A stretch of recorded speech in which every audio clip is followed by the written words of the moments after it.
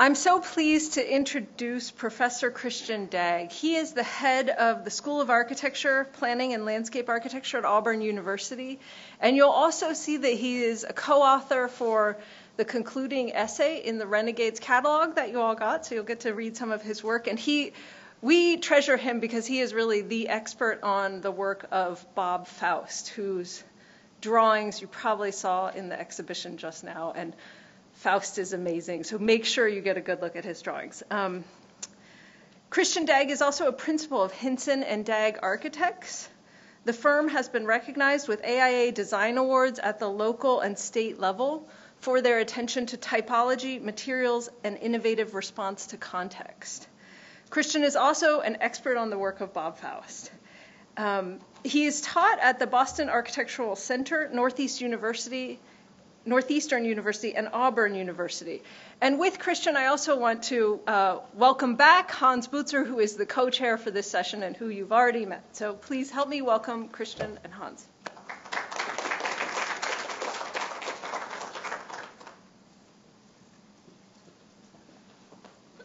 Great. Thank you all for having me here today. It's great to be here at the University of Oklahoma, and a little while ago, Hans and Stephanie and I discovered that our two schools had a number of interesting connections, and I've been interested in the history of both our school and the history of design build, because of course part of our school is the Rural Studio, and understanding that history has been rather important to us.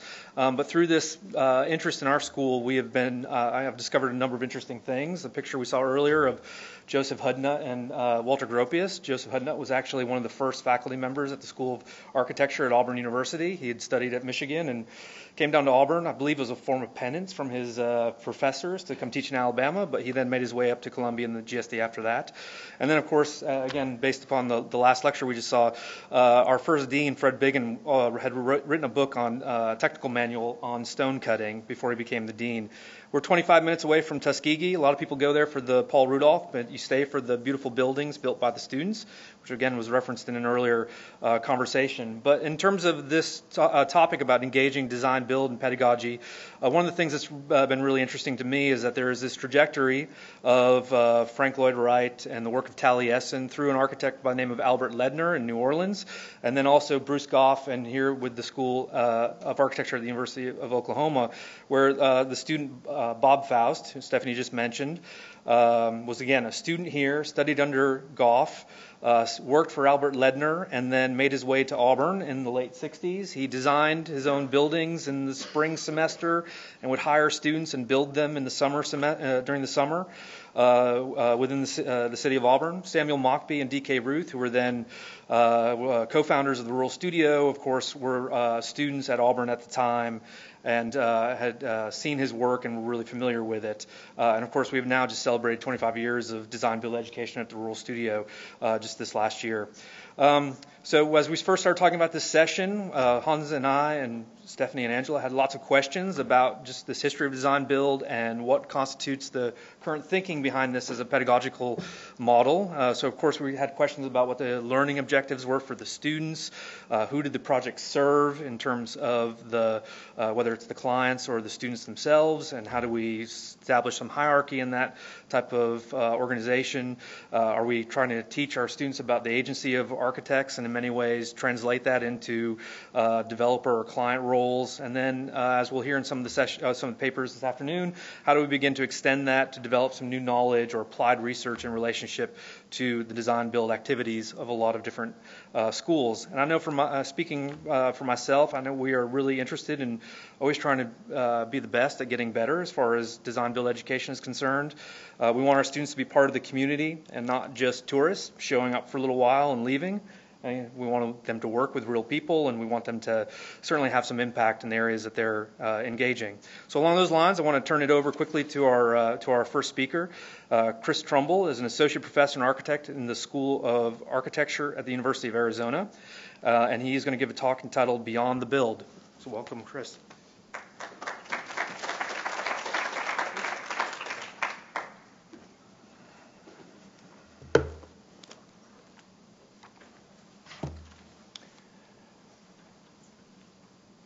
Yeah, this is a talk apropos about design build pedagogy, but I have to say I've always been uncomfortable with the moniker design build, and it's got so many different, I think, preconceptions. You know, sometimes if you're a design build person, you're the one who gets to wear work boots and have concrete stains on your clothes, and sometimes people think you're a dumb hammer swinger, and sometimes we make glorious projects that win awards and then fall apart 30 minutes after the pictures are taken. And so I'd like to think, and I think most people who are engaged in so-called design build activities are really interested in architecture. And it's just one vehicle of studying, practicing, researching architecture.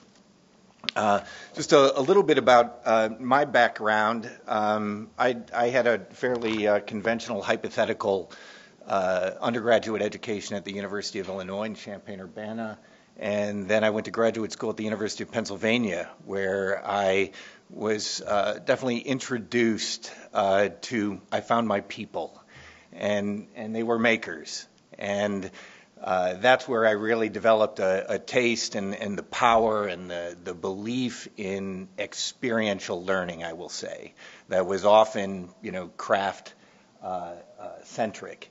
And then I went on to the University of Arizona, where I was hired as an architect to reconceive of the structures curriculum.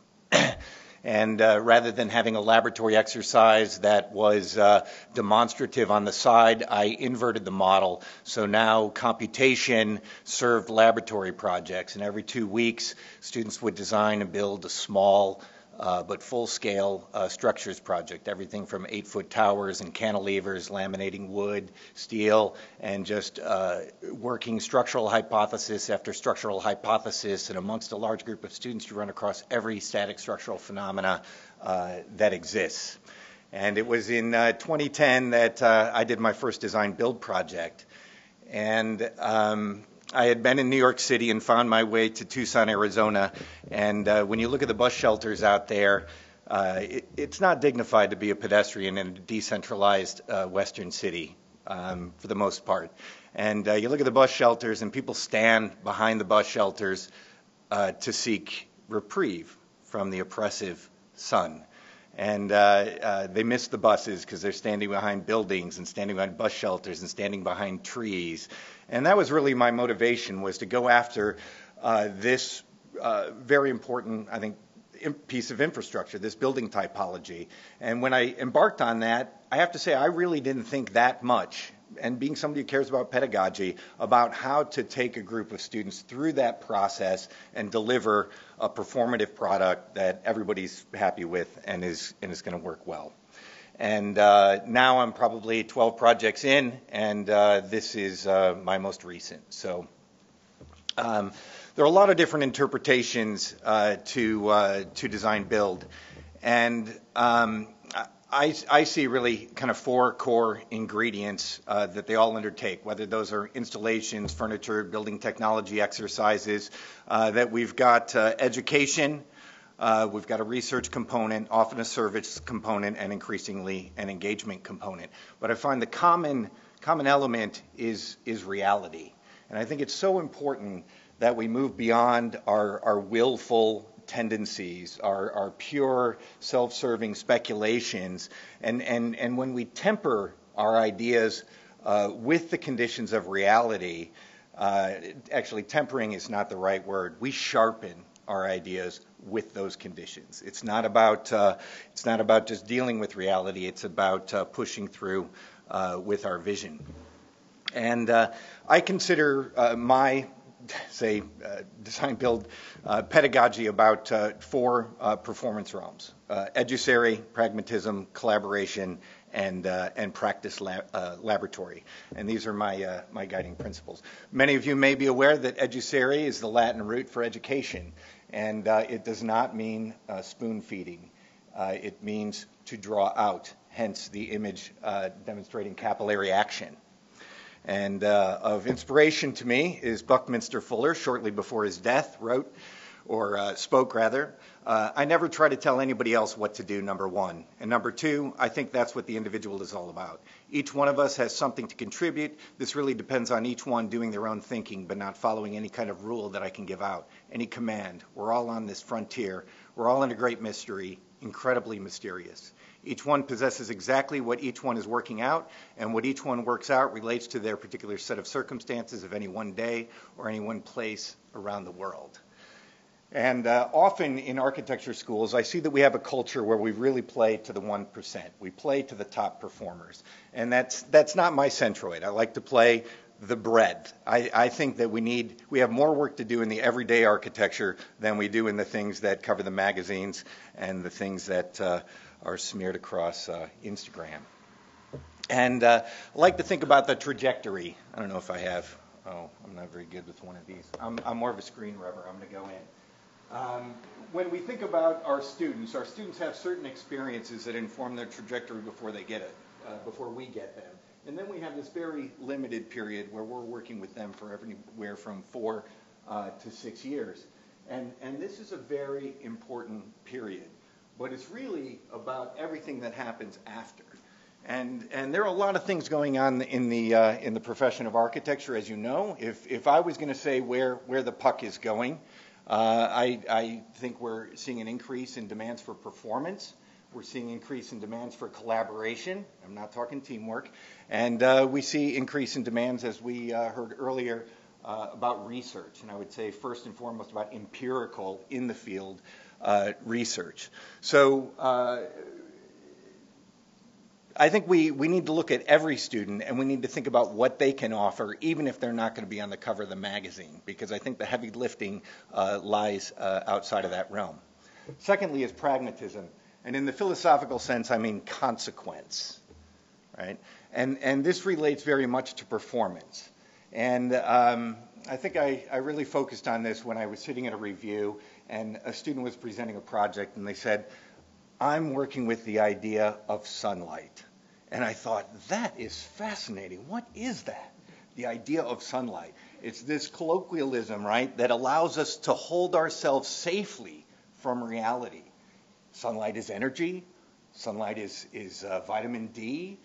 Sunlight is warmth. Sunlight is all of these things. And to simply say that I'm interested in the aesthetic light play, I don't think is where the puck is going. And I think all too often, and I say it too, the idea of, because it's so much more interesting to see something as expansive, larger than what it is. And I don't think we should eradicate that power of architecture, but I do think it's silly if we're always looking at it with that perspective. And next is collaboration. And like many of you, there used to be this painting on the side of my high school gymnasium that said there's no I in team. And I think those people don't know anything about teamwork. And because when we get to collaboration, and I like this, there's an educational psychologist, I believe Swedish, Anders, who said that collaboration is the construction of consensus through individual contribution.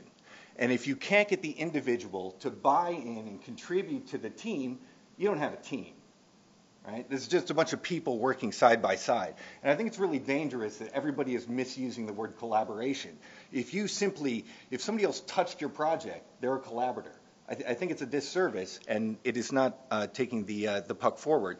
And I use this Spencer Tunick image because these people are, in fact, collaborating. They're doing something together that they couldn't do as individuals, which is staging a climate protest, standing naked in cold weather. The fourth dimension, the fourth point, is practice laboratory. And as we go through a design-build project, it's an opportunity for the students to get exposed to convention, but also start to question that convention. Because it is so important that when our students graduate, sometimes we paint these pictures. The profession has changed. It's all out there. But still, most of the time, it's a man who's calling the shots, who is going to tell a bunch of people what they need to do. They need to have the confidence, the values, and the vision to withstand those conditions and make the change once they do get the keys to the car. And just something about critical practice. We talk about critical practice, and I don't know if any of you at your respective institutions claim the mantle of we are a critical practice school. And some people say, well, it just means we take practice more seriously than other schools. In fact, that's even on our school website, which I think is pretty silly. But we've had a number of fora in our school trying to get to what is critical practice. And the consensus that has emerged is that in order for the practice of architecture to be critical, it has to be informed by the conditions on the ground, be those social, people, or place.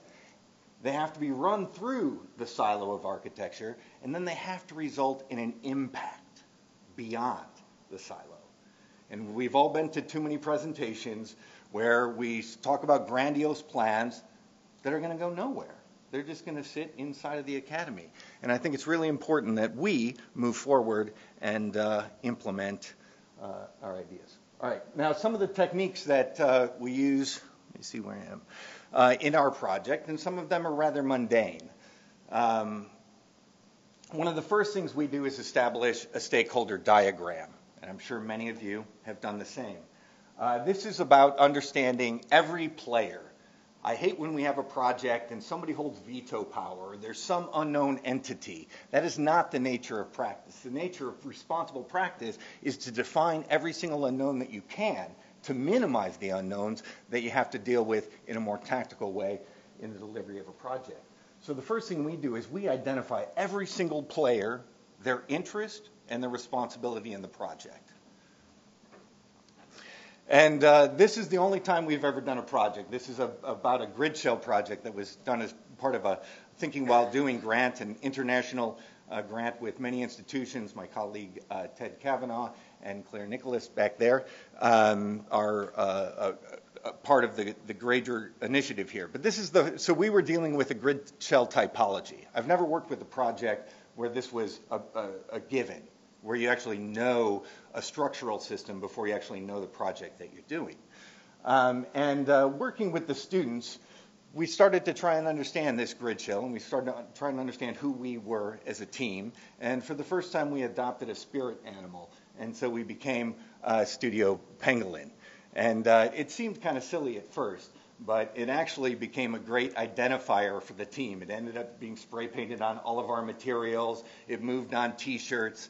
And as far as forming that kind of cohesive group, I think about an orbit in a project, a design-build project. And as all the planets, the students are spinning around that project, sometimes they tend to drift.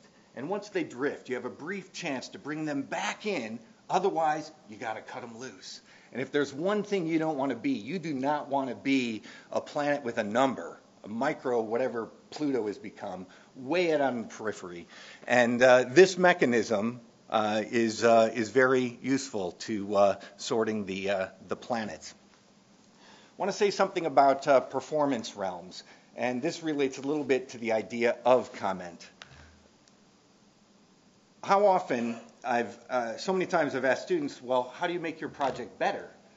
And it's baffling, because in order to say, how do I make my project better, you have to be rather straightforward and finite about what your project is trying to do.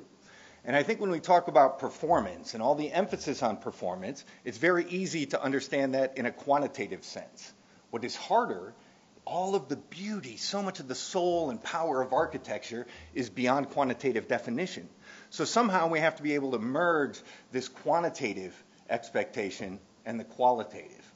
And so we'll start off, in this case, I don't have a picture with me right now, we probably had 40 feet of butcher paper, and we spent several days writing everything we need this project needed to do. It needed to win an award. It needed to provide shade. It needed to, I don't know, be a good place for people to cry when their reviews didn't go well. It needed to do all of these things. And so we started, and when you have 100 performance criteria, or maybe 300 performance criteria, you can't work with those very well. So we moved from 40 feet and several hundred performance criteria down to these 4. And I will say, performance criteria, in my context, unfortunately, is always a Camry. If you have one, you're driving a Formula One sports car. One idea, that's it. If you have too many, you're in the cargo van. So 3 to 5 is the sweet spot. Everybody drives a Camry. And when we go through this process, for example, comfort, I listed these 4 performance criteria. Walk the walk really represents our cynical perception of our college. I'm always uncomfortable when these things are recorded. Is that we were claiming to be the leader in air design in the universe. And we thought it was a great claim, but we didn't think it was accurate. And when you talk to the students, you talk to the faculty, it may be on our website, but it might not be there. So we really wanted that authenticity, and that became Walk the Walk. Nexus, we were building right next to this very busy, the busiest access point to campus. And we wanted to be able to tap into that energy, so that was essential for us. And comfort. And scape. We did not want to have a building that was not connected to its landscape. We wanted it to be one.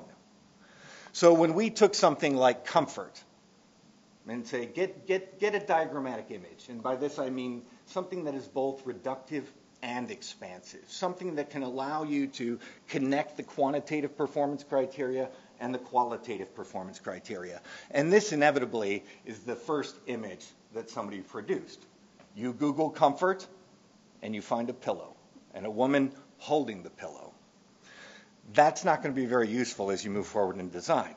So we started working forward, and this is a photo by, mess his name up, Gregory Crudson. And this was several steps in the process, but this gave us a more sophisticated, more nuanced understanding of what comfort was. Here we have this kind of 1960s environment. We have a woman lying naked, and then through the windows, we see a very extreme, oppressive, cold environment. So this starts to allow us to see the context of comfort, right? If we had a sunny beach and a Corona ad through those windows, her being naked would not nearly have the value, right? To have those kinds of oppressive forces juxtaposed with that kind of comfort really started to add the value to comfort. These are some other proposals, a little more finite. Ice fishing shelter.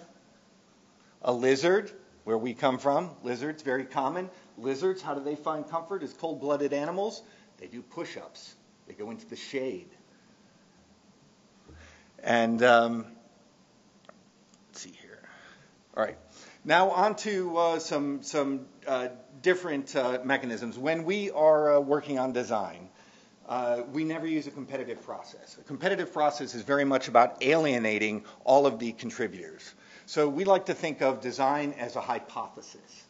And the first round of design is simply about identifying positive qualities and identifying negatives, right? And then we go to another round, and we work. Everybody's free to work with all of those positives and exclude all of those negatives, introduce new ideas. And after 3 to 5 rounds, all of a sudden, you've got a design that belongs to nobody. It belongs to everybody. Everybody's got buy-in.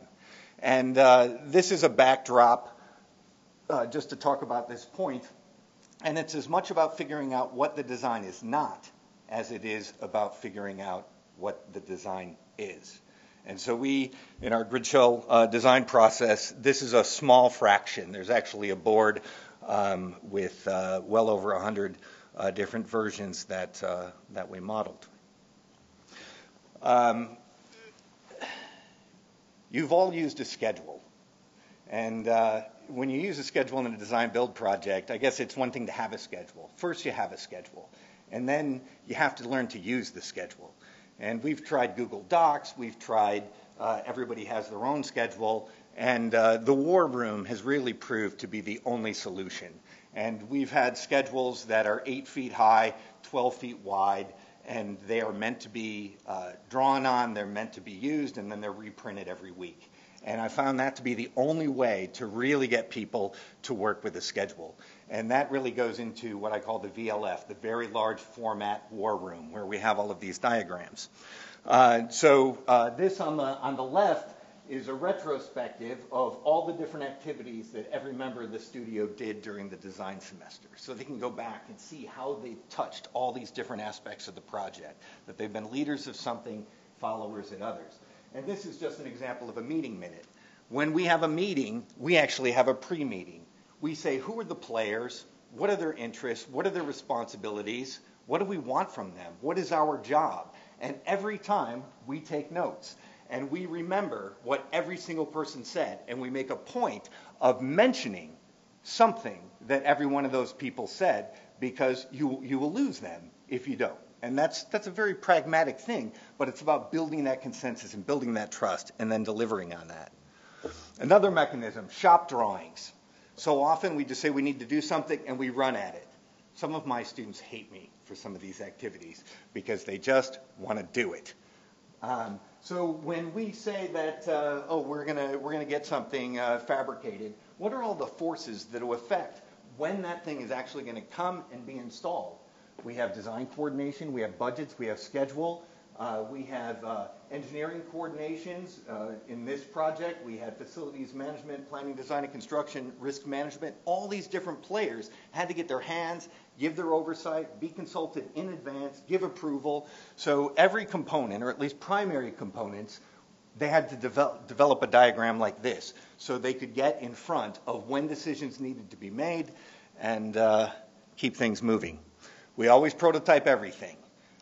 We did not prototype demolition, and I regret that we did not prototype demolition, because there are points where we modified existing concrete, and I think we should have done some practice cuts, because I walk by it every day as I go in, and I wish that we had practiced that a little bit better. And this is a construction delivery coordination diagram. And when we have a construction event, we actually sit down and have a meeting before that. We figure out who does what. How many people are working vibrators? How many people are working hammers on a concrete pour? And when stuff goes south, who's in charge of where the wheelbarrows are and the shovels, and who's going to be staying late to shovel all that concrete? Got to have all that stuff figured out. And then after the pour, we have another meeting that says, where's the near miss? Where did it almost go wrong? And then another component, and something I am certain most of my students hate me for, is every 2 weeks we have a collaborative evaluation where every student evaluates every other student and me. And the intention there is to optimize our performance in the team. They hated it first, they respect it in the end, and it has saved the team and saved the project on countless occasions.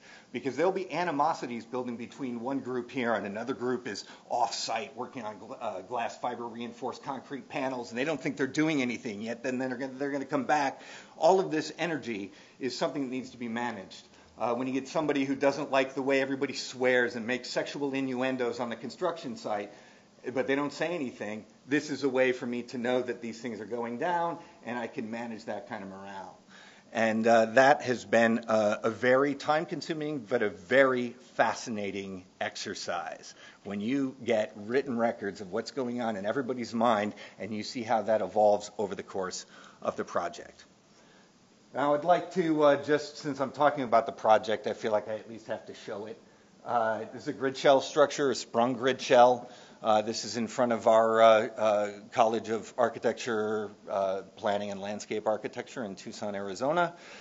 We did all the landscape, we did all the concrete. Our students were certified to weld, so all the structural welding. This is the basic layout of it. We've got a small retention basin from watershed off the parking lot in the rear. We've got the pavilion. We've got some accessible paths. We've got these soapboxes, plants, all sorts of little details. This is the process of lifting the shell, Jiffy Pop, if you will. And when we first lifted this, something was wrong. We had the meeting beforehand. Everything looked like it went well, but it did not rest correctly. And then we had a meeting after, and we figured out that somebody misnumbered one set of numbers on the shop drawing. And so the whole thing was one cell off. So we had to deflate it, move everything one bay over, which meant retying a lot of rods before we lifted it up again. There's our perforated steel, movable soapboxes. We've got night lighting and a whole bunch of details. Fortunately, the most recognition that this project gets is because on our local news, people started texting me and saying, hey, your project's on the news. They didn't care about the project. They cared about Han Solo, who was cast on a whim inside one of our concrete walls. So I thought that was funny. All right, and then it really comes down in the end is that use. We built a great team, and I used to have anxiety about whether the projects are going to come out good or not. And then once I figured if you put all that energy in the team, in that collaboration, great, perfect, then it's going to work. I actually believe it's guaranteed to work as long as you get out front, identify those forces that are going to bring it down, build that team. And these, I think, are the skills that our future architects need to have, is that we need to, in order to conquer performance and in order to conquer research and deliver better projects, the business trifecta of faster, better, cheaper, and let's even throw in more profitable, that is absolutely going to be the way forward. And this was just a group of kids that started to nearly killed themselves with these movable soap block benches. But watching people come and play music underneath this thing, watching kids walk across the walls and their parents following them, and seeing a drunk guy spin around on the inside and telling his girlfriend that that's his favorite place, that's the magic that we all feel really good about. And so it's not so much about the build. I'd really like to think about it's about architecture, and it's about that in my sense, and I'm just one voice. I'm not saying this is how things should be. I'm just one guy in a great pluralistic soup that makes architecture absolutely fascinating. So there you have it. Thank you.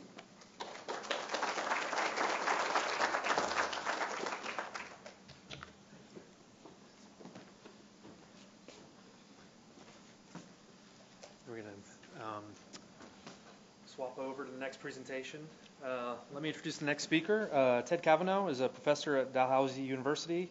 He's the founder of Design Build Exchange for North America and Europe. I was going to say, previously I mentioned to him that last time I think I saw him, our roles were reversed. He was the session chair for an ACSA session. And he's going to deliver a talk called Theory and Design Build. We'll give you a chance to swap over here. Great. Thanks. Thank you. Enjoy seeing Oklahoma for my second time. I think I was here once to see the Price Tower, so I haven't been to this neck of the woods. And I've worked with Chris for quite a while. We did the grid shell projects together, and I wanted to talk to you a little bit about them. But mostly I wanted to talk to you about where we are now in the projects, and raise a kind of question that is in the air of this conference, which is about research. And it seems to be that there are different types of research that are ongoing, and the design build has to come to terms with what sorts or how many different types of research design build is about. And what I'm going to talk about is the whole issue about that relates a little bit to my background. I have a PhD in the history of technology and science technology studies, and I'm particularly interested in the relationship of the social to the technological, because I think they're inextricably intertwined, and I think there's a lot to be learned about how that field can actually impact on what we do. So Chris was asking why we started with an idea about a certain technology. That's part of the reason. And the other part of the reason is that it was a comparative project, and we built four of these grid shells, and we have huge amounts of data and collaboration that we're trying to deal with now and trying to deal with after the fact. So let me just start by framing it very simply. Jane Anderson, who's a design build practitioner in England, in her writings on what they call live projects, has assessed, based on her live project website and network, that when she went through and assessed it, she realized that the majority of design build projects are done on a case study methodology, and they're authored by the academics who initiated them. So already there you can see that that's a limited set of ways of reporting on design build projects, and it's that I think that we have to come to terms with. And also this other idea about the projects are a combination of the social and the technical. So I'll just go briefly through some of the projects that we did. I'm just going to show a slide of each, but just give you a sense of the kind of last 10 years that we've been working on these things. We've been doing design build in Dalhousie since 1991, but the particular aspects of the more recent projects that we've been working on are the lamella structure, that heavily influenced by Rural Studios lamellas that we went down to see, lamella's project that we did in 2010. The timbral vault, the brick vault that we did in 2012. You can see a kind of tendency here about vaults and vaults that are getting a little bit more differentiated. The first of the grid shell series that we did in Nova Scotia in 2014. The one that we had our collaborator designed in Louisiana, Lafayette, Jeff Jertson. We did it in 2015. Chris's grid shell that happened in 2016. Many of these projects lasted more than 1 year. And the last project that we did in 2018, that's back in Nova Scotia, and was a collaboration of all the schools that got back together to do it again. And the book that talks about the grid shells that came out last summer from Burkhauser. It's quite a nice book. But the interesting thing about the book and the team that we developed for the project is that we weren't just architects. And so here you see, I think Claire, who's in the room, is hidden behind the scaffolding here. But Claire's an anthropologist, and Arlene, who's a sociologist. And that's what I mean by having reams of data. We had huge amounts of data of these people that are actually studying the way that we did things. And so through conversations and that sort of thing, we started to realize that we were working on different timescales. I mean, we had naively gone into the projects and expected feedback from the anthropologists and sociologists about how to improve or how to feedback in terms of what we were doing. In fact, we realized we had a bigger problem on our hands, that we actually didn't really know what they were talking about. They didn't know what we were talking about, and yet we had things to contribute to each other. So since that time, I've spent a lot of time reading social theory, particular actor network theory, and so this talk is just to show you that there's some potential in the relationship between social theory that's out there, people are studying architecture that isn't involving architects, and that maybe we should pay some attention to what they're talking about, because they're talking about the things that we work on and produce. And there might be a way of using design build to actually facilitate this way of thinking about understanding how technology and social issues come together, how the material contacts the social. So the paper is outlined in this way. It talks about material turn in research. I'll go briefly into each of these issues, that both the technological and the social matter, assessing the socio-political context, assessing the socio-political process, the reiterative process of design use, the reiterative process of design construct, and then two anecdotes that are kind of things that we learned that were, in my mind, things that I discovered that are complex things that we tried to understand. When we were dealing with wood in our grid shells, the wood was actually an active participant, and how do you describe that? And then ideas about jigs. Jigs are an interesting hybrid between something that is designed, but it's designed to construct. So there's this kind of interesting place that a jig finds itself in the process of design build, in our case. So the material turn in research is something that was identified in 2013. I'm sure it's been identified previously. But there was a group of thinkers at the JAE who came up with this design frameworks and framed design into a particular situation within research pedagogy in architecture. And I think it's worth going back and looking at that article, because they identify what we're doing as something very particular, that it's design conflated with construction as a way of working.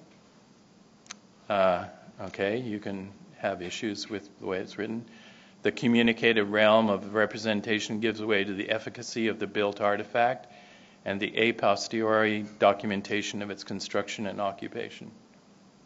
Well, I don't think there was a design build academic amongst these people that were talking about research, but I think there's an interesting point of departure here that could be perhaps challenged in several ways. And one of the people that I'm quite influenced by now, we had her to our final review of the projects that came together, and she gave some really insightful comments about what we were doing, is Albina Yaneva, who teaches at the School of Architecture in Manchester. For those of you, I don't know how many of you know about actor network theory, but she's an important figure in that realm, and she teaches in a School of Architecture, so it's quite interesting. And this is something that reminds me of something Klaus Oldenburg said, but she did this based on a 3-year ethnographic study of OMA, the office, where she studied them as an ethnographer, and she tried to understand how architects were working. And she said, matter is much too multidimensional, much too active, complex, surprising, and counterintuitive to be represented in stabilized drawing artifacts or technical design drawings and charts. And I think that's what we're grappling with. That's the kind of stuff that we're dealing with. It's what architecture is about, and in a way, design build is a kind of microcosm or potentially controlled environment in which we can try and understand these aspects of architecture and try and deal with it on a kind of theoretical basis. So I have been learning as fast as I can about actor network theory because I think there's an interesting relationship between that and what we're doing. So I'm coming at this on the fly, as it were. I'm sort of trying to understand it, trying to come to terms with how to deal with these 4 projects that we initially set out to have a kind of strong comparative link between them that is in fact fairly tenuous right now, but there's lots of data that we can actually develop to make those connections possible. So this is just some of the background about actor network theory. I probably don't need to go in it because you all know something about it. But it's interesting to me that Bruno Latour starts the whole actor network theory starts with a book that studies Louis Kahn's Salk Institute. Already there's some real affinity between actor network theory and what we're doing. And then I talked about before about Albina Yaneva's ethnographic study of the OMA. And I in the past 2 years, I've given this course 5 times, I think, about to do it on my 6th time. I've been sort of fast-tracking a course to try and learn as much as I can about actor network theory and how it might apply to architecture. So we've introduced this course in the graduate program about social theory and architecture, and it's really just my way of working with students to try and understand how the overlaps might happen. And it's amazing what you can do with a group of students. And actually, over the course of these 2.5 years, it's influenced the school tremendously because all of a sudden there's a group that's actively working on theory that's based to something very material. So it's starting to influence the thesis projects in the school and that sort of thing. So I think a lot of us teach design build and one other thing or 2 other things, and so it's interesting that this course in theory has developed that. And in the green text below it, there are sort of conceptual understandings that come out of this field that I find really interesting. Closure, for those of you who might know a little bit about this theory, is actually what inventions are framed as. Like inventions are not an opening up, they're a shutting down. So already you start to reconceive what inventions are. They're kind of social agreements to everybody's going to do something in a certain way. So what's normally thought of as an invention, as an opening up, is actually a closing down. But it actually reinforces this idea about how social theoreticians are starting to look at things in a way that we might not have thought about them in the past, and that might help us in kind of framing what it is that we do. So there's closure. All these things have kind of theoretical background into them. So the subtext here is interpretive flexibility, what that means, radically non-reductive theory, anti-determinist theory. Champions, when you're talking about the social political context, and Stephen Moore's written a really good book on that, on the terms of the eco-farm in Laredo, Texas, which shows you that, in fact, there are various forces, networks that come together in terms of how to deal with these design-build projects. So there is champions, there's sellers, there's bystanders, there's various social groups, there's non-human actors, there's networks being aligned. So one of the things that starts to look at how technology is involved in social issues in terms of the socio-political process is Michel Calon's work on the elements of sociology of translation. And by translation, he's talking here about a process of developing technology as a translation process. All these things are quite complex, but then when you start to realize that there's a whole set of people that are actually writing about this in different ways, trying to understand and come to terms with these issues, I think there is an important overlap here happening between what it is that we do and what it is that the social theorists are working on. So I'll just go quickly. So what I've excerpted from the paper is actually this subtext here, where we're dealing with in this case the process of design use, which has a lot of things related to public interest design, what social theories Latour called use before use, which is an interesting way of framing it, I think. Design after design. Then there's a whole set of theories that are developing around the problem of our time, which is one of unstable building types. Everything wants to be a cafe, and we no longer have banks. This kind of issue is actually being talked about in a relationship of theory to technology, and how buildings are actually enacted rather than static objects. And so the process emphasis in terms of what they're theorizing is, I think, really influential, and I find that understandable from the things that it is that we do. But I wanted also to show you that, in fact, there's huge numbers of references here. Here are just the excerpts of the footnotes from the paper. That there are people, this is just on participatory design. So these are people that are writing on this and developing social theory in relationship to it.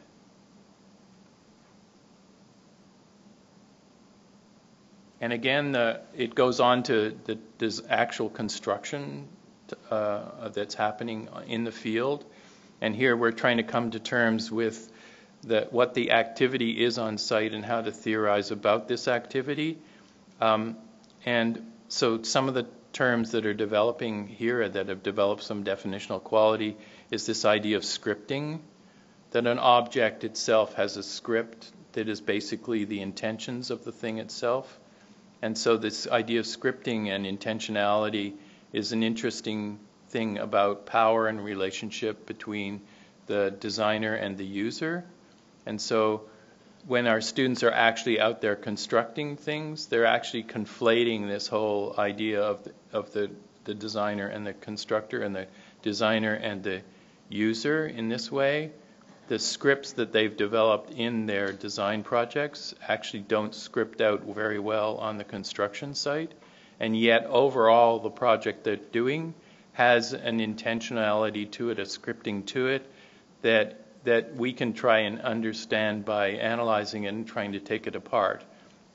And through this taking it apart, we can try and understand how we can do this thing better and how we can understand actually the way that we're working.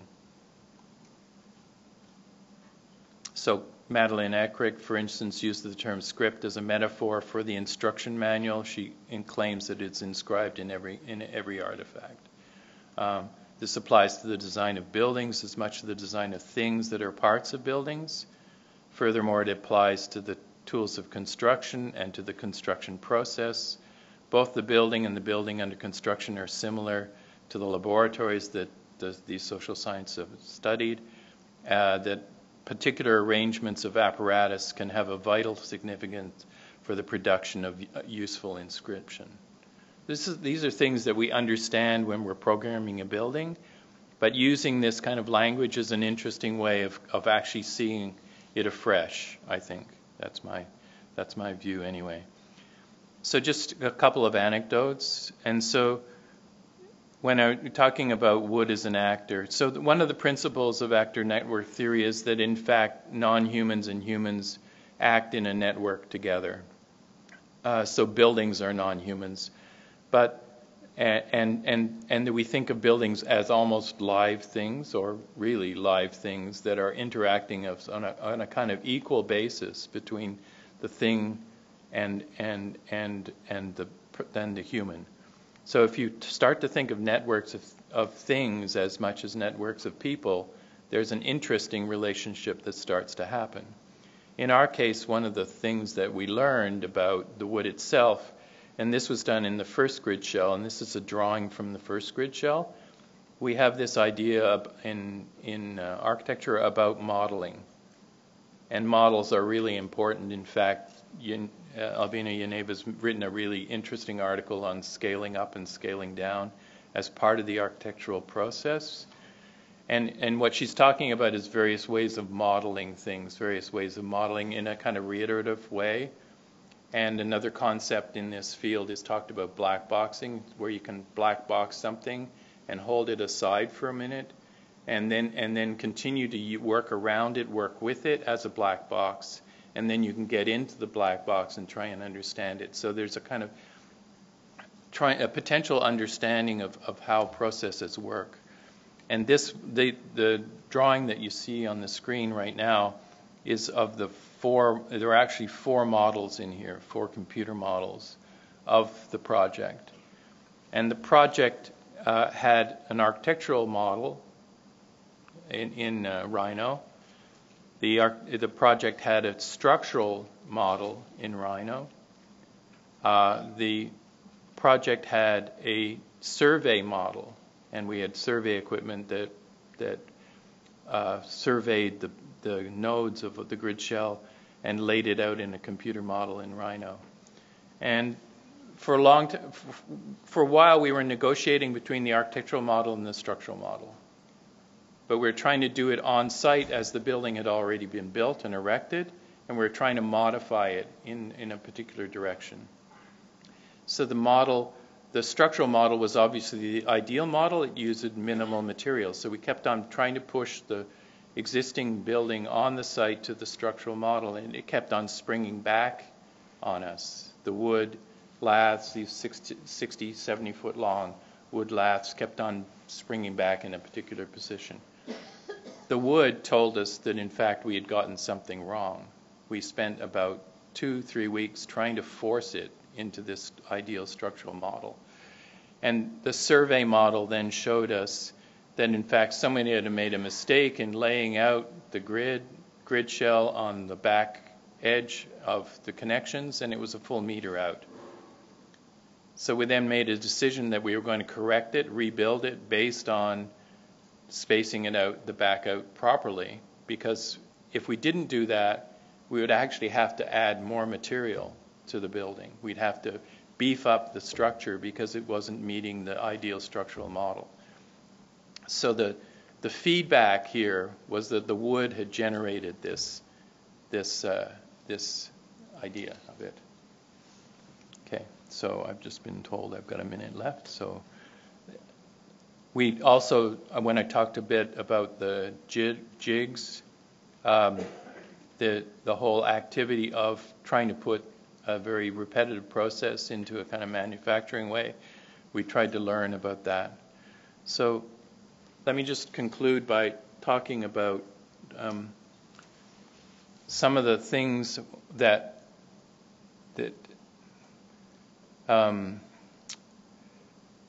there are ways of looking at at programming of buildings, of actually doing things, designing things that can be influenced by actor network theory.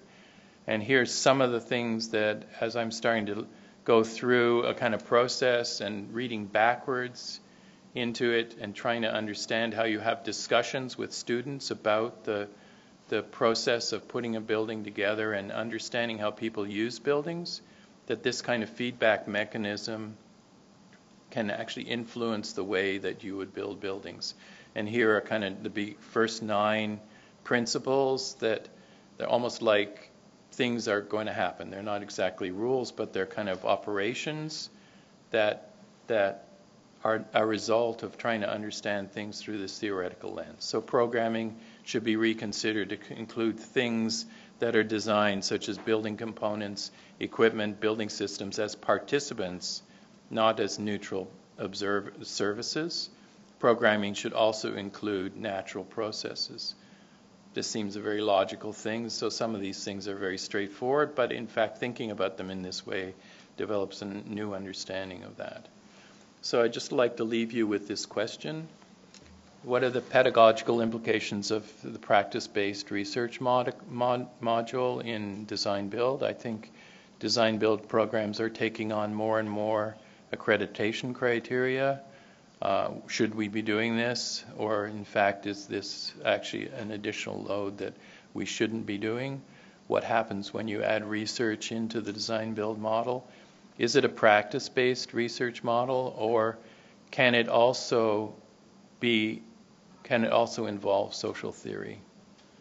And so, of course, I believe it can. And so I think that develops an idea about that, asks the same question again, which is to say, what would if you're adding things into the design build model of teaching, new requirements into it, and then you're adding research into it, then you're adding the idea that it kind of can develop work with social theory into it. Maybe we're adding too much pressure onto the design build way of teaching, or maybe the entire school should be a design build school, and we can teach every course from that point of view.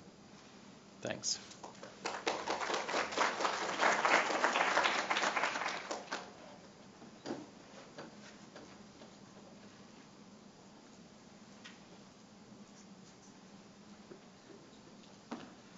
All right. For the last paper for this session, Mackenzie Stagg will be, she's coming up here at the moment. So there were 4 papers on the in the program. Michelle Pannone from Marywood University wasn't able to be with us today, so we'll move to Mackenzie's here, and I think we're right here. Yeah, great.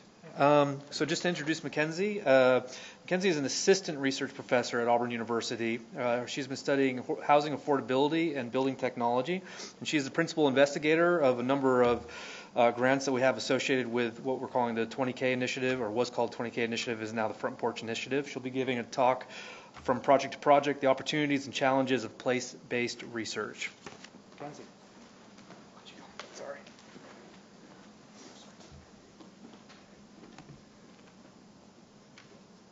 Thank you. Hi, good afternoon.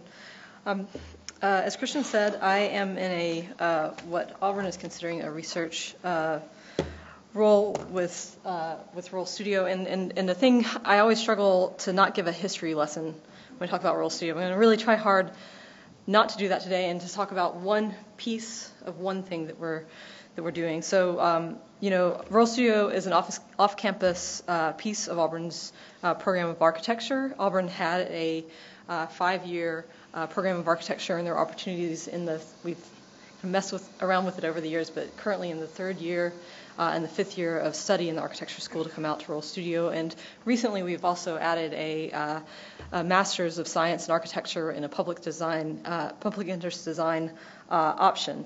So at Rural Studio, we're based about 2.5 hours away from main campus in Auburn, and so in some ways it's kind of like a study abroad. The students moved to West Alabama, and it's a place-based course of study, and so we essentially operate in a 25-mile radius around our home base of New Bern in predominantly 3 counties in West Alabama, Hale, Perry, and Marengo. And we do a range of work, and I'm going to clip briefly through some of the work that I'm otherwise not going to talk about today.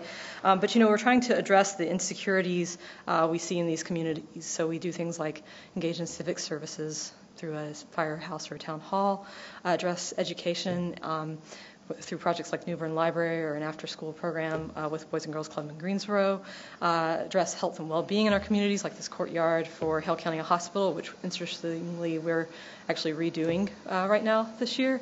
Things like public parks and what the role of a public park is in a rural place, and also food access, both in our own area, our own campus in West Alabama, and also with the community interfacing with food. But the studio got its start with housing, and when we first started with housing, this is built in 1993, the first 2 rural studio projects, in this picture of the house and the smokehouse. It wasn't actually around ideas of affordability. It was an acknowledgement that good housing isn't affordable and people deserve it anyway. And so the first projects were really around that. They had a known client and a known site. They were reflective, or when they were successful, they were reflective of their climactic and sociocultural contexts. And they also, many of them explored materials and essentially assigning value out of a valueless material. And some people called this sustainability, but in some ways I think we would argue this is a lower form of sustainability because you're assigning a value to the material. And through this development of these client houses, there were some big themes or lessons learned that emerged. So, the houses always focus on durability. Many of them have this kind of big roof and raised up to protect from the water, the bugs.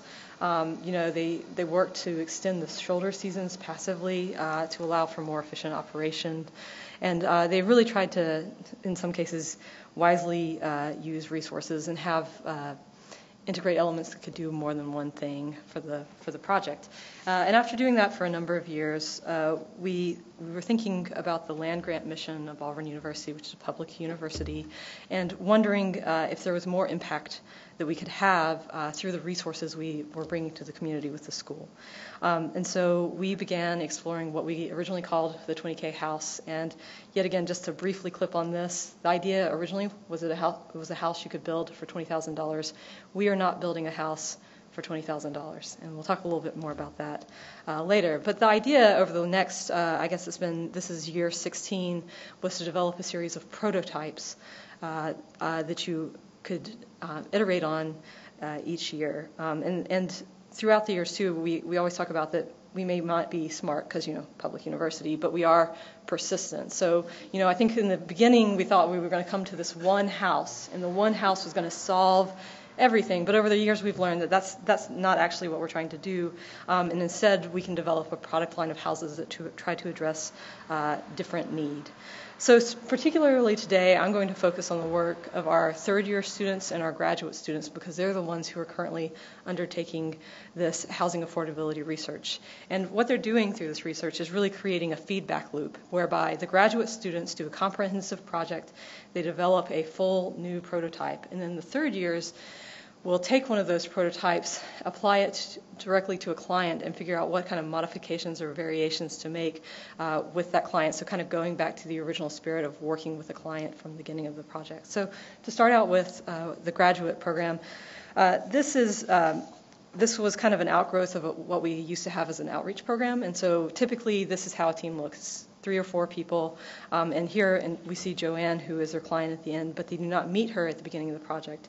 And they develop their project by looking in aggregate at local needs. So they do not have a client at the beginning of the project. They look at the work that's been done before. They look at things like census data, and they come up with a pro forma around what they conclude from that. They also look at the work that's been done before. One of the values of being in a place and staying in a place is we go back and we see how things age, what has worked, what hasn't worked, and continue to integrate that into the projects. And then out of that, they come up with their kind of design brief for what they're going to look at in their house. And so one of the emerging ideas here was this idea of a product line. So not trying to make a better house than was done the previous year, but trying to make a different house. So looking at, for example, how the house would approach the street on a siteless, this is a siteless project, so how could it be flexible for the sites? What's the relation of the interior rooms? Are they more in one space? Are they divided into rooms, or is there some hybrid in between? This particular project that we're looking here at as an example, they took on this idea of doing a square house to maximize the floor area relative to the perimeter around the house. And they also tried to look at how that would work with the other houses that had already been developed prior to the year. And so they come up with this design of the house, and it is a comprehensive design that is more broad than it is deep in some ways. And since it's a comprehensive project, they go through and they work with consultants. They understand project management from a kind of a practice sense of architecture, and they also understand construction management, sequencing, management of materials, et cetera, into the development of a home. And this home is given to a member of the community. So a client is selected during the design process for essentially the client is, it's a spec house, so you find a client that fits with what the project design is. And here's the final version of Joanne once she's moved into her house. So then the third years, they take those prototypes and they kind of invert it. So they have a client from day one, and I should say this is a typical third year class here. So many more students all working on one project. This is literally half of the people who've worked on this project, because it's a 2-semester project, so a different group in the fall than in the spring. And so on day one, they meet their client. So for the purposes of this, it's this particular house, it is Ophelia. And what they do to begin is study the home she's living in. So we typically build for clients who already have a house, but the house is substandard. Even though it's a substandard house, there are many things that we can learn from the way that she's living in her house and the way the house has evolved over the years. So they do things like studies of the furniture and the arrangement of the spaces. They also know they're going to move her into a new house, so they assess what's going to move with her, how much storage she has, how much furniture pieces, how much built-in storage do they need versus she already has the furniture and she would just like to place it in the house.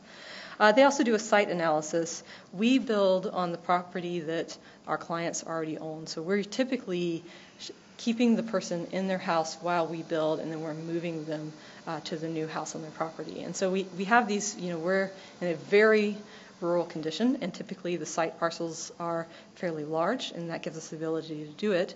But in Ophelia's house, even though the site looks large, when you start to overlay all the systems on the site, you realize you have a relatively constricted buildable area. So then they use this analysis of what the client needs and the space she has to determine which of the prototypes would be a best fit for that client. So yet again, based on this research they've done on the site, they come up with their design brief for the project. One of the things that was interesting about Ophelia is she has a couple of grown sons, and through the analysis of how she was living in her house, they noticed there was a day bed in the living room that seemed to be used, and one of her sons occasionally comes and visits her and sometimes stays for an extended period of time, and so they have an interesting way that they use the house that has now affected the way that the plan has changed. So they look at, in this instance, they took 3 of the prototypes. We always named them after the first person we built them for, so it's Dave's, Max, and Joanne's, and they assessed what would fit on the site. They were pretty immediately able to eliminate Dave's home because it did not fit in the buildable area. So then they took Joanne's and Max and looked at further developments that would work for what she needed to live in the house. So they already knew they were going to make some manipulations to the floor plan to accommodate this idea of a semi-long-term guest and how it folds into the house through a sleeping nook that's doubled in the living space. And they actually, after an analysis of that and the way it fit on the site, they decided to go with the Joanne's house model. So here you can see the comparison of the original prototype on the left to the modifications on the right. The other thing I don't have a slide of in this presentation is they also look at changes to the envelope. So whereas the 5th years go broad, or the graduate program goes broad, the 3rd years go deep through a few predetermined and specific or I should say project determined in specific areas. So they did a lot of work around the foundation system for this house because whereas we typically have fairly flat sites, they were on a sloped site in this scenario. So over the years, as we've done this, we've developed both the original prototypes and a series of modifications or variations to the homes. And so what I'm tasked with doing as a researcher at Auburn University is taking those products and that applied research of Rural Studio and synthesizing it into what we call the Front Porch Initiative, which is the externalizing of the work. So we get the prototypes from the graduate students, we get the variations from the third years, and then what we're doing is taking that research with our local client, and we're offering it out to housing providers and their clients. So we're trying to extend the impact of the research beyond our service area in West Alabama. Of all the houses that we have designed so far, there's really 4 that we're working forward with right now as prototypes. It's Dave's, Mac's, Joanne's, and Buster's. And some of this is part of really just a resources right now. We needed somewhere to start. So we hope to expand to include more models in the future. So we take all of that research and we try to synthesize it in things to give out to our clients. One of the things that we're doing is trying to establish a library of details that can go between houses that have been developed. Each year we get new and better details, so we have to integrate those into the houses. And then we provide those out to our housing providers, and we expect back for them to give us feedback about the specific challenges and opportunities of taking these models out into their service areas using their methods of delivery.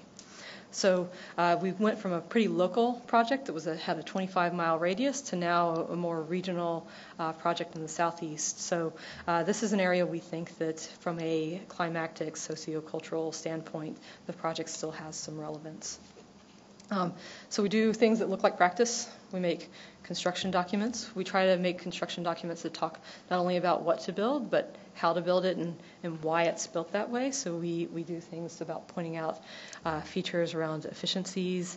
And we also have instructions on how one could construct the house that were developed working with our students, but knowing that a lot of the groups we're working with also use volunteers and those not as familiar with construction techniques. And through this, I think what this project has allowed us to do is to try to better get a handle on where the transfer of knowledge of the project in the project is, and how that tracks back and forth between the internal work of the studio and the external work of the Front Porch Initiative. And I think above and beyond the designs of the homes themselves, one of the things that working in a place over a period of time has allowed us to do is to make invisible things visible. So things like our families frequently live in kinship networks, and that offers a lot of resilience to them. And so when we think about moving people to a different place to give them, a better house, especially as we look at things like climate change and resilience and coastal resiliency, there's a lot tied up with where a person lives and the network they have around them that makes it a viable situation for them. We also talk a lot about the differences between rural and urban. And that urban, derives its value, a house in an urban area derives its value from the value of the land on which it's built. Whereas in a rural situation, frequently it's more about having an asset that you can pass on to members of your family and how that grows wealth over time. So the house is a vessel to try to make these bigger systems visible. And then from the external side, we're working externally with people who are doing financing on these homes. So trying to figure out things like how you make the home more affordable in terms of integrating how the house performs with how you evaluate someone for a mortgage. So what's great about it is when we get these kind of challenges and questions back, we can feed them back into the studio into 2 different places. And I think my big question to end with is that our number one mission is the education of students. So how can we continue to create opportunities for students to engage in a meaningful way in this research? And also, how can we try to reflect all the missions of our university, whether it's learning, teaching, research, or outreach? Thank you.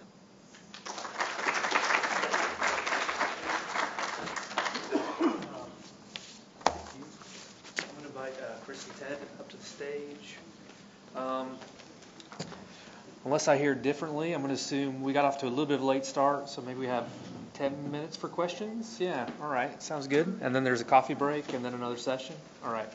And so we'll probably be able to get ourselves back on time here. So let's see here in terms of.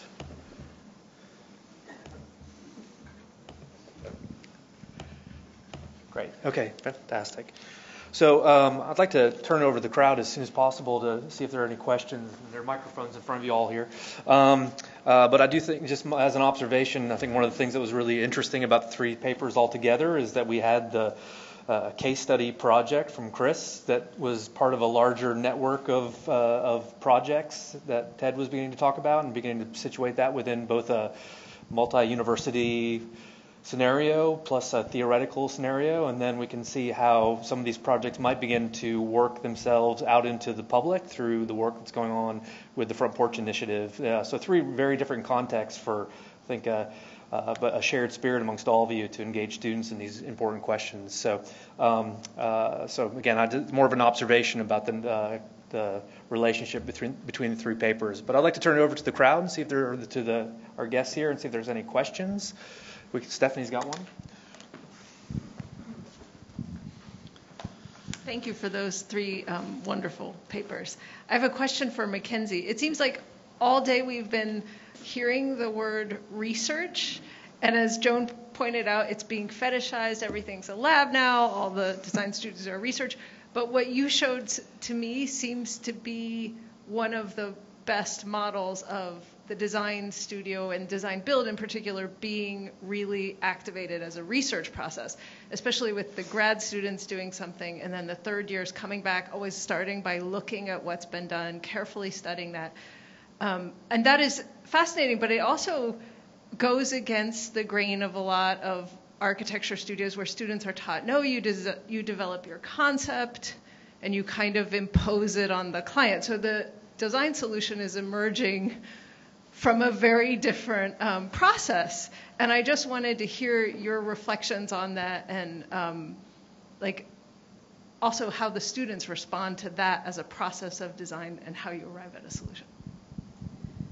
So I think it's been an evolving process. Rural Studio is 26 now, and we've done a lot of different things. I think that one of the things that was an interesting observation to me is that when we first started with the 20K house project, we kind of dropped some of the client work, or the things that were more we called a client house. So we were still working with client, but they were not as involved in the front end of the process.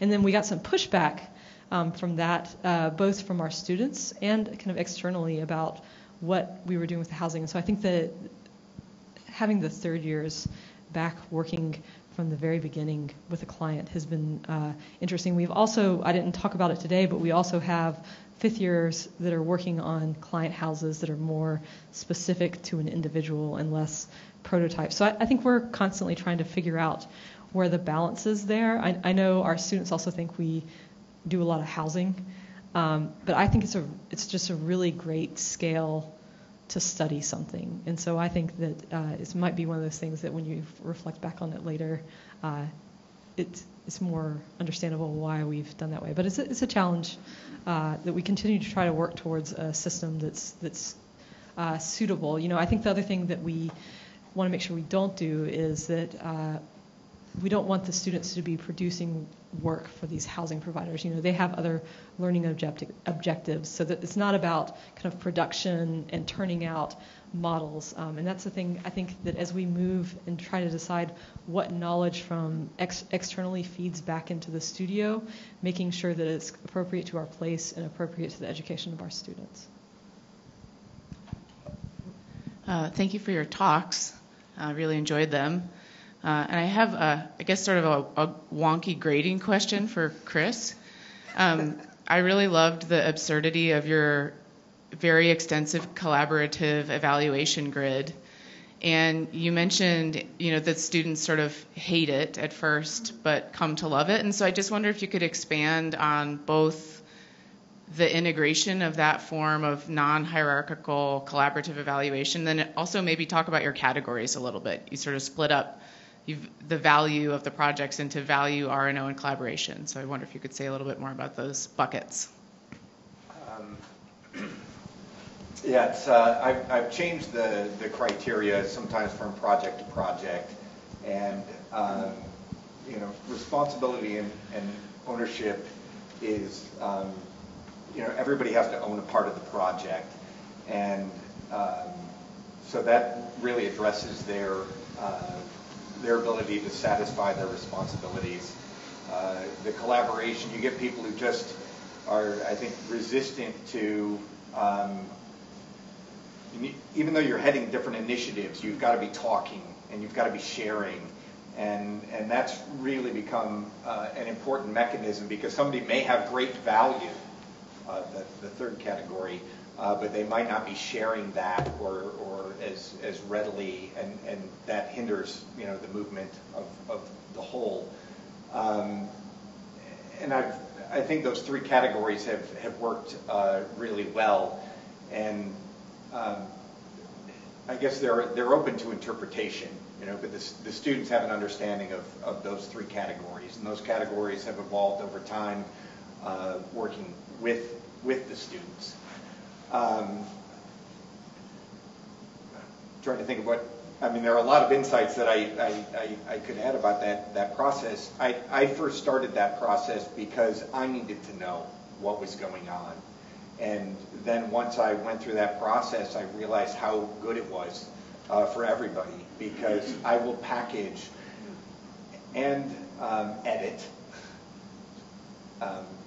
all of the feedback that goes to every student. So all of the comments come in. I will adjust some grammar. Sometimes I'll take the expletives out. Sometimes I'll leave the expletives in, thinking about how that person is going to receive that information. I will say, for the faculty feedback, a different student each time is responsible for collecting all of that information, so it's anonymous. So and they have to cleanse it, so that if they think that you could, because if you're working with colleagues, who wrote something when you're supposed to be working in an anonymous capacity, and so their responsibility is to cleanse that, so I don't know what the feedback is. And I think that kind of anonymity really, the students take it quite well. At first, everybody starts off kind of warm and fuzzy. That tendency is like, we just want to support everybody. But then when the machine gets going, and reality, the gravity, the personalities, the budgets, the time constraints, all of that stuff heats up, they realize nobody can drop the ball. And there's a lot of empathy that goes into that too. There's a lot of encouragement when people are timid about putting their ideas forth. It's actually become a really great educational tool, well beyond my initial intention was, I have no idea what's going on with this group of people. I'm responsible for everything, and I need to know. And it's really turned into this nice mechanism, and a number of my colleagues have kind of adopted the, not for design build, but for other kind of group engagement studios. So I want to go back just a bit to the research question, because I think that it's clear that there's content in what you're doing, right? And that it's obviously useful for that students are learning something. But, and it is a but, when you submit for grants, it's a really useful thing to go through a series of questions, and I would throw them out to all of you. For NSF, it's broader impact and intellectual merit. You have to answer those questions. And broader impact and intellectual merit force you to describe a method and the criteria that you're using to evaluate the outcomes and the results. For NIH, it's research aims. And, there's this I've done so many grants of both types, basically, at this point, more NSF, actually. But at this point, that it becomes second nature to think through the problem in terms of how you are actually, what's my formative evaluation, right? What are my conclusions? What are my results? And for your projects, they're not quite there. Right? That's what you're kind of, there's a sort of struggle. What is it? What context does this really apply to? And how do I take what I'm doing and turn it over into a context where I can say, here's what we did. Here's specifically what we did and how we're contributing to knowledge in a particular domain. And I think I think it's there, actually, but I think that it would be worth sort of pretending that you're going to submit or finding a program to submit to. Don't pretend. Go after a GERD, go after, a big NSF grant, and figure out how to answer those questions. It's probably going to mean working with other people at the university, which is usually a really good thing. And it will force you to kind of confront those questions that I know tend to be a little fuzzy. But it's great work, so you should do it. The other one that's really useful for you guys is the EPA, by the way. The EPA has tons of grants for community development and engagement, basically. So you're doing work that matters, but you need to be able to frame it so that it's communicated so that it could get large-scale funding. I just want to respond to that really quickly and say we recognize it's something that we've not been very good at doing, and so we are actually working with our College of Education to do more of an assessment. And it's so that we can go more after those types of grants. That'd be so fantastic. So we're doing this already. The work is the result of large-scale grants. So we've had $4.5 million worth of grants to support our work. So it's a different model in Canada than down here. Not to say that what you're talking about isn't important. We have those criteria as well. But the field that we work in is called research creation. And research creation has a different set of criteria. They have to be well explained, but it allows you to actually think while you're doing. It allows you to research and create simultaneously. And if I had to argue for extending the model in the U.S., it would be to kind of adopt this idea that is coming out of places like Canada, Australia, Europe, where they're actually looking at how the creative fields work and do research. And the one thing that they're challenging is the linear nature of establishing a project before you know what the project can produce. And the ability, in our case, it was a 6-year project. We just had to report how we were doing, and they gave us, carte blanche, basically. So I really appreciate that about our funding institutions. But it was important to allow us to do what we did. I think we're running a little bit over time, but we have one patient question asker up there. Thank you. And thanks to each of y'all for your presentations. My question's for Mackenzie as well. Thanks for yours about World Studio particularly. Really admire y'all's work. But I'm curious, thinking about the context of a predominantly white university in a very black county in the post-Jim Crow South. But it looks like most of your students are white, most of your clients are black. So I'd like to hear a little bit about those power dynamics and how you engage students to think about that. Yeah, I mean, it's also something, I think there's a lot of things that we could be better at. And I guarantee you that is one of them. I think that when our students get out to West Alabama, and many of our students are from Alabama, and many of them have never been to that part of the state before. So, we kind of joke that it's like study abroad because it's, even though it's in our state, it's not this, but it's I think that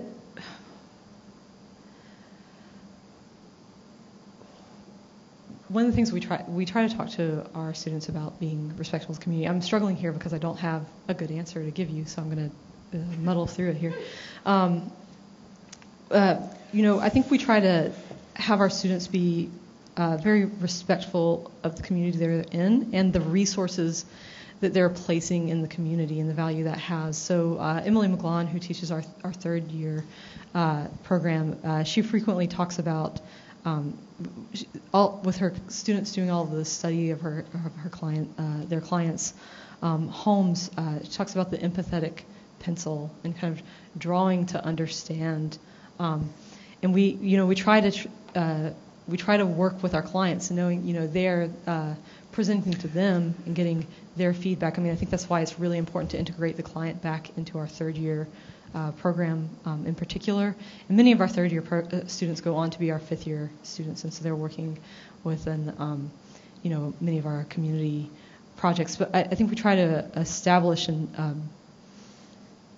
that we don't have a right to build there. We work with clients and try to we don't try to solve problems. We try to serve purposes. And we try to also kind of find clients that are interested to work with us. So we're not trying to impose things. That continues on to our fifth year projects. I think there were a couple of years there where we've invented some things, and we've really tried to steer away from that and develop things that are from the community. And I think we'll hopefully continue to get better at doing that. Okay, great. Thank you so much. We are definitely over time, but an interesting discussion, and I think we'll be back here in just a few minutes, right? 10 minutes. We're going to do a 10-minute break and come back. Thank you.